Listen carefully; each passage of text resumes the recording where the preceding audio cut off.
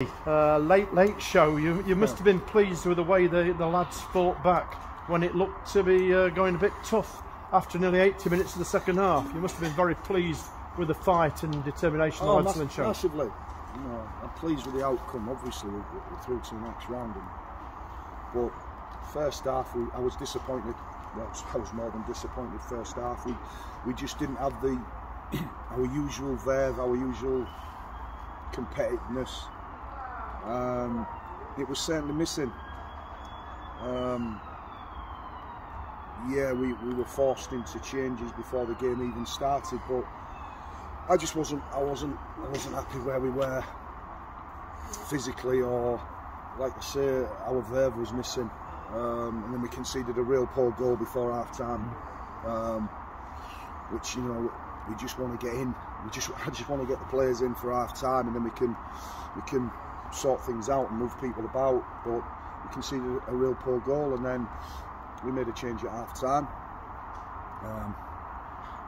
Gave us a little bit more power.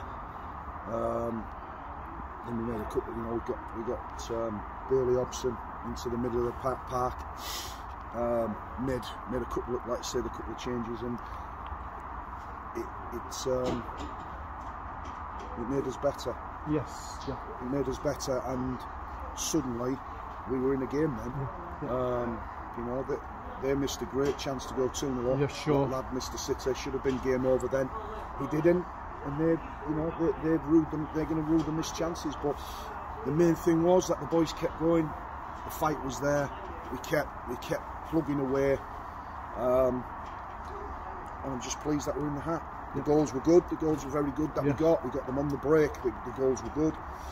And we ended up winning 3-1. And I think Yusuf Cisse was rewarded. He was a thorn in Curzon's side for pretty much all the match, even in the first half. He was because I didn't think he was particularly getting the protection that he deserved at times. He caused them problems. He has got a slight injury at the minute, but he's playing through it, which is testament to Yusuf. You know, he's not 100% fit. He really isn't. But he understands that we really need him to take the park at the minute. Yeah, sure. And fair play to his grit and all the qualities he has. And still, you know, and he gets the goal, which is a great reward for him. Yes, because, it was. you know, he gets disappointed and he's missed a couple of chances just of late. But it's a great reward for him, because it was, you know, for him to score with a header. It must be Christmas. Yes, indeed. Yes. Yeah.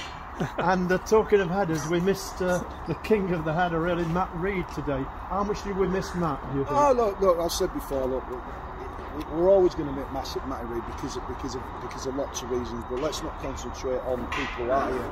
We concentrate on the people who are here. You know, Matty's done brilliant for us this season, and he'll continue to do brilliant for us. But the boys today that took the park, you know, we weren't anywhere near our best throughout the game. The last 15 minutes, you saw what we was about. Yeah. We had that verve, we had that energy. We were starting to run off them a little bit.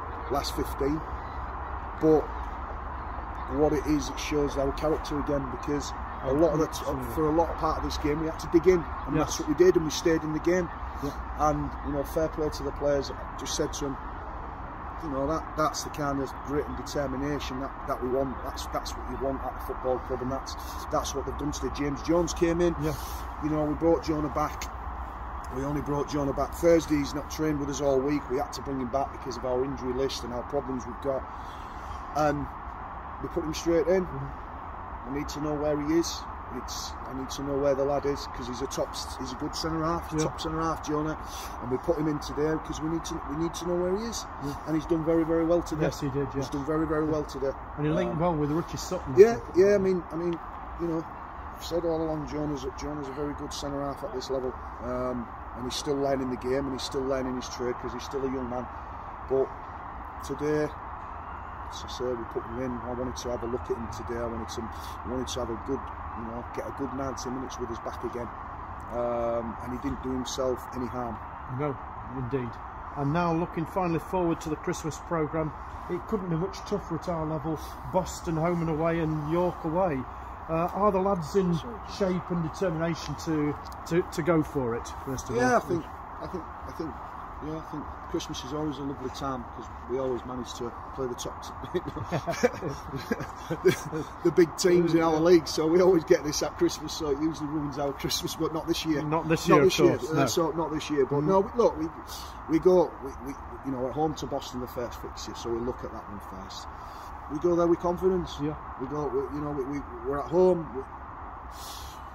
I don't know the results today, but we've got confidence. We're full of confidence at the minute, and if we play the way I want us to play, and if we have that verve and we have that dynamism and we have that grit amongst the lads, then we'll give everybody and anybody a game. Bostons and Yorks. Yeah, and they are tough fixtures, like you say. They are tough fixtures because of what Boston and York are in this league, in any league. But we go, you know, we're at home. First one, we're at home. It's going to be a big week. It's going to be a really big week next week. And it will, in some ways, it will show the way where we are in the season to go ahead. I don't disagree with that, Jeff. Yeah. I think it will. It'll shape. You know, if we can go into January and we're in good shape, then, i.e., good shape where we are in the table, then, you know, we'll be more than pleased. Indeed. Well, it's been great talking to you as ever, Billy, and we'll see you again.